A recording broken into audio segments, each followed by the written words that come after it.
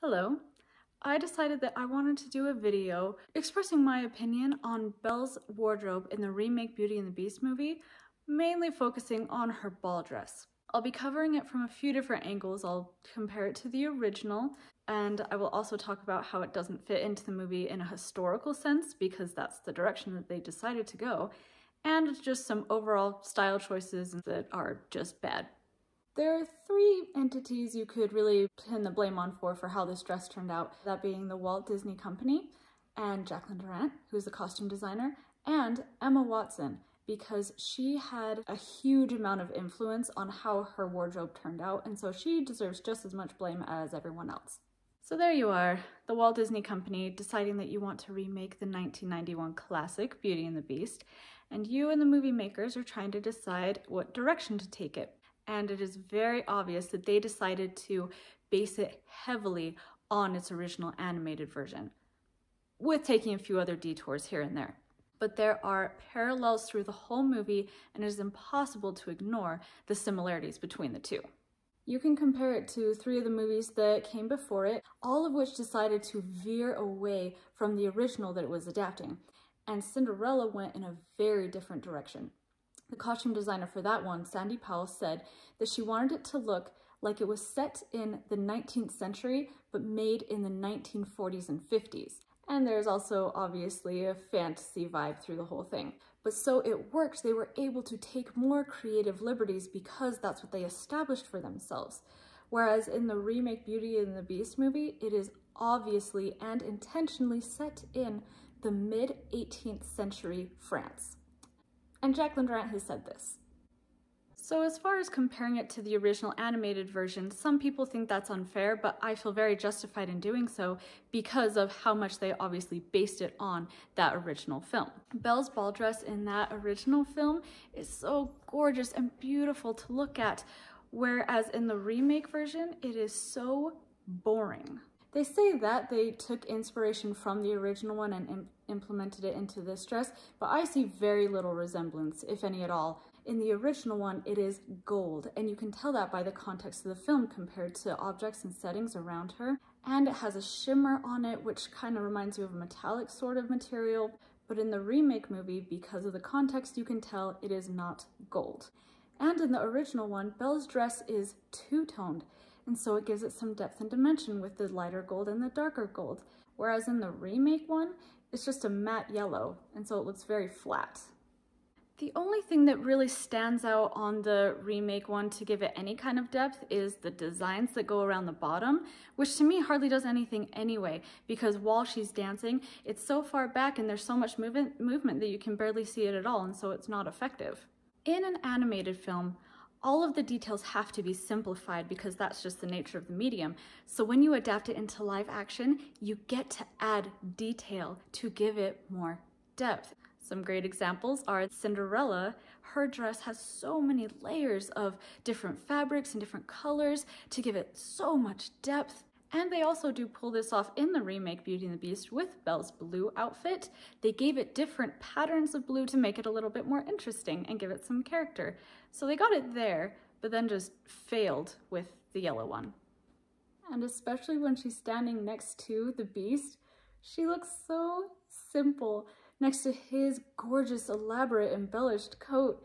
And the room, which is incredibly elaborate, she looks so simple and so out of place. And I gotta say, the Beast's wardrobe through the whole movie is gorgeous. They nailed it with the Beast's costumes. But anyway, to me her dress really just did look unfinished. Like when I saw the early promotional stuff, I thought, okay, that's headed in the right direction, but you know, they'll keep improving it. So when that's what it ended up looking like on screen, I was so disappointed. It looks like it's not done. One of the qualities that I think they could have added to this dress to give it more formality and make it more special is by giving it mid-length sleeves. Because of the short sleeve she has, it looks so modern. One other thing they could have done is to make her hair more formal. They could have curled it or put it up more. It looks so casual, just hanging down. And through the entire movie, her hairstyles are just so different from everyone around her, and she looks very out of place. One of the biggest problems with her wardrobe in this movie is comparing her to the setting and people around her. This is set in the Rococo era, mid-18th century, which is arguably the most gorgeous clothing in human history. What you wanted was to try and fit as many ribbons and bows and lace on your dress as you could, as well as big elaborate hairstyles, and they actually do accomplish this with many of the other people in the movie, with the dancers that you see at the beginning and the wardrobe character all over the place. You are seeing that, and so you're expecting that. The examples go on with how much they did their homework, and you can see it reflected in the film with the different jackets and coats that they used, and the bonnets, and just many of the different patterns and fabric that they used, etc., etc.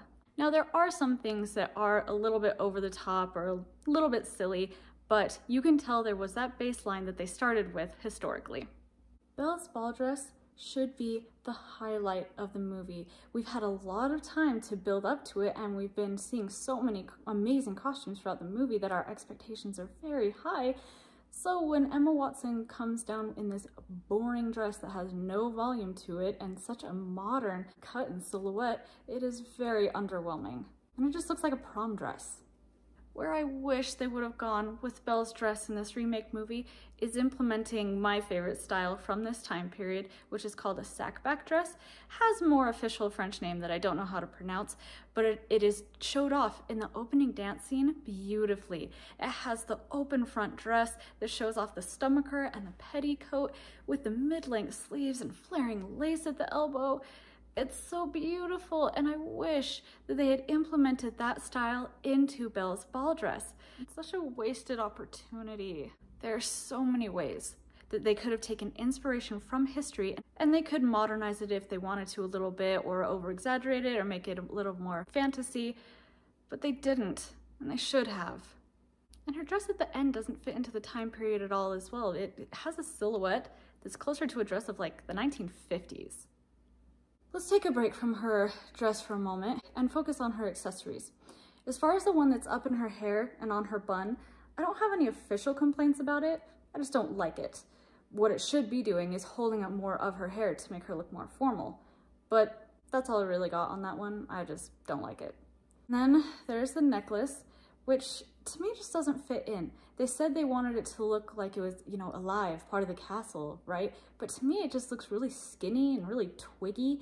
And I haven't seen anything else like that in the castle, other than like the little stuff that's on her ceiling. So I don't see the need to implement that into her ball dress. If they wanted to go for something organic, they should have done a rose. That would have been such a great way to tie that in. Such a missed opportunity. And then we come to her ear cuff. Oh, I can't stand this thing. First off, it just doesn't fit in with the movie at all, with the design, with the time period, but more than that, that is something that Emma Watson does a lot. If you go and look at different premieres and events, she very often has an ear cuff or large earrings on. So when I saw that on Belle, I wasn't looking at Belle. All I saw was Emma Watson. It was very distracting, and it took me out of the movie experience. One of the big things that this dress suffers from, and her whole wardrobe, is that Emma Watson pushed a lot of her personal views onto it. She is a hardcore feminist, and she decided that this was the right opportunity to make a statement, and it's not. One of the qualities they wanted this Belle to have is to have her be a more active character, and I don't know why they felt the need to do that, because it doesn't really fit with her character.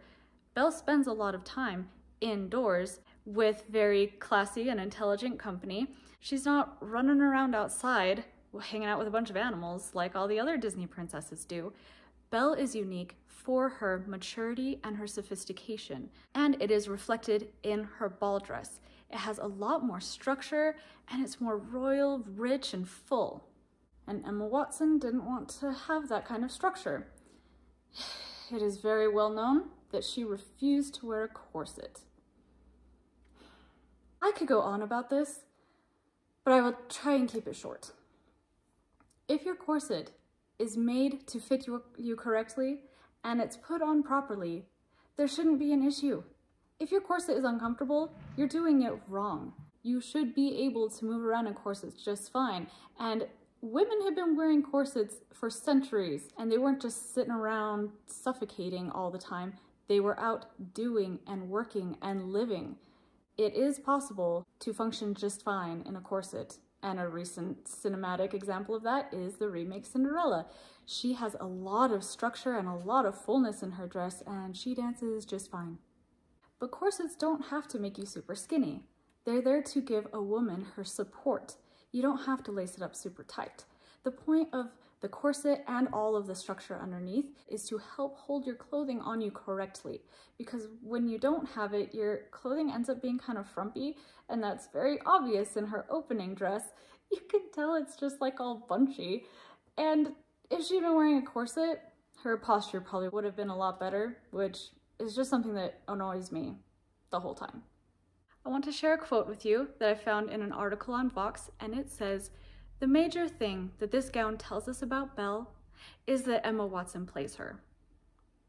And that is so true. It's a great way to sum up this dress and her entire wardrobe. So in conclusion, I just want to reiterate how much more disappointing this dress is than the original, and how it doesn't reflect the rest of the movie in a historical sense, and how they tried to push all these modern views onto it. They didn't do any good, were distracting, and made for a very disappointing dress. I will leave you there. Thank you for watching, and I hope you have a wonderful day. Bye.